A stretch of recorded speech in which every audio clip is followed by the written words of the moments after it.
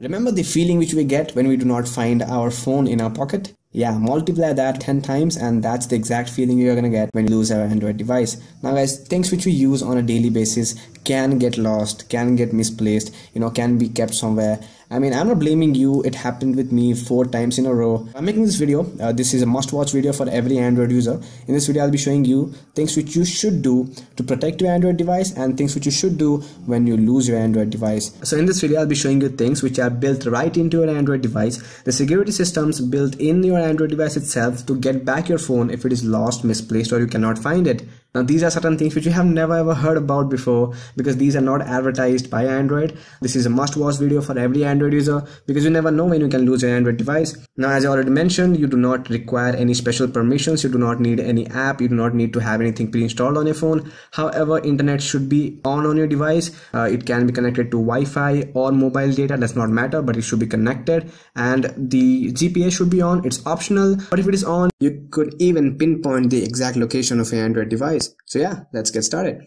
So open up your computer browser and head over to Google. Now guys, this is very important. Make sure that Google over here on your computer and your Android device, both of them are logged in together via the same Google account. Now your Android device might be having multiple Google accounts on it, does not matter, but one of those Google accounts should be logged in on your computer browser. Once you ensure that, head over to the search bar and type in, "Where is my Android?" By this moment, Google will try locating your device. If the GPS is on, it'll pinpoint the exact location of your device right down to the street and the house. At this moment, Google is trying to locate my device. And as you can see, here is the location of my device. If the GPS is off, you can still access other settings and options over here, which I'll be showing you later. Click on this screen over here and it'll open up in full screen. So it'll give you an area view of your device, the exact location of where your device is located. You can double click on that to zoom in further to see which street or which house your device is present. But if your area is well mapped, you will even find the exact address of where your Android device is present at the right hand side corner below the name of your Android device. So once we have located our Android device, let's check out what options do we have. Now at the right hand side, we have 3 options under the name and the address of your Android device. One is ring, other is lock, and the third one is erase. So let's go ahead and check out the first option over here, which is ring. By hitting this over here, your device will remotely ring for an entire 5 minutes at the loudest volume. This is very helpful if you have dropped your Android device somewhere in your house or at your friend's home and you cannot connect your Android device. You can use this option to ring your Android phone or tablet. So with that, we come to the second and the most important feature in this entire system, which is lock. Now say for instance, you have a password protected Android device. Since 70 to 80% of the people out there, they have password protected, pin protected Android device, and say you have lost it or you have dropped it somewhere. What you do, you try calling the device and say the device is ringing and nobody's picking it up.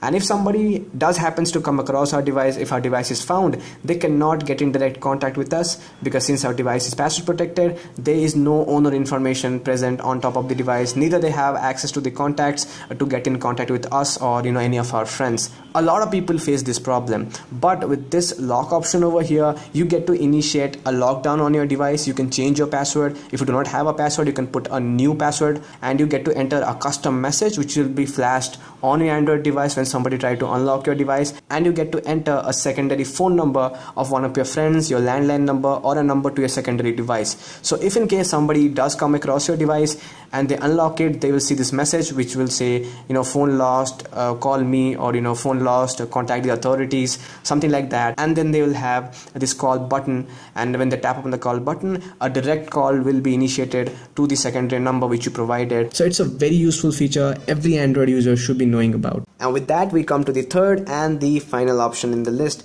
which is erase. You pretty much know what I mean.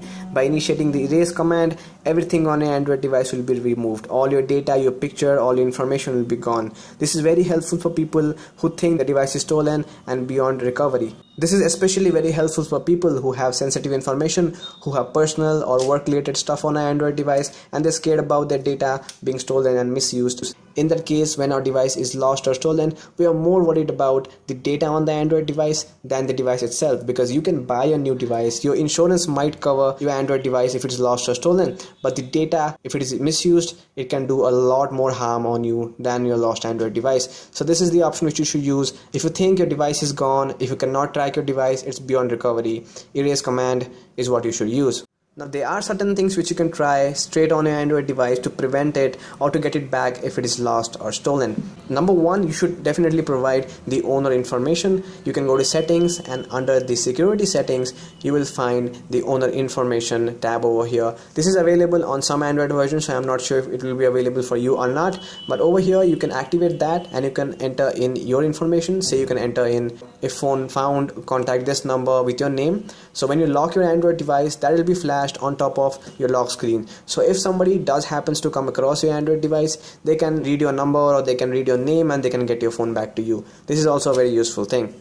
The second thing that you should definitely try out if you're worried about your data being stolen or if you have sensitive data on your Android device is encrypt your phone. Now encryption means password protecting your entire data. So if somebody does have access to your phone and they do try to get your data, they'll have to enter a password. Without that, the data will be useless. This option can also be found under the security tab. The third and the final thing which you should definitely try out is SIM card lock. Now no matter how careful you are, no matter how many passwords which you have on your phone, no matter you seal your phone in a titanium box, but if your phone gets stolen, your SIM card can be misused. I have heard a lot of cases in which phones were stolen just to use their SIM cards. There are hijackers, there are kidnappers who are looking out for devices on which they can use the SIM card. So do lock your SIM card. Every time you turn on your device, you will have to enter a password lock to unlock your SIM card. SIM card locking is available in every device. Every phone which can have a SIM in that has a SIM card lock. So definitely have a SIM card lock if you're worried about your SIM card being stolen and misused. So yeah friends, that's about it. That's the entire video. If you liked this video and if this video helped you in any means, please give it a thumbs up. That really helped me a lot. And do subscribe for more interesting Android videos like this. Hit on the red subscribe button guys and help grow this channel. And yeah, I also have created a Facebook page to get in touch with you. So if you have any questions related to Android you think I can answer, post it down on my Facebook page. Link to that will be in the description. Until then, I'm your host HK from the Android Guy signing out. You guys have a nice day. Peace. Yeah.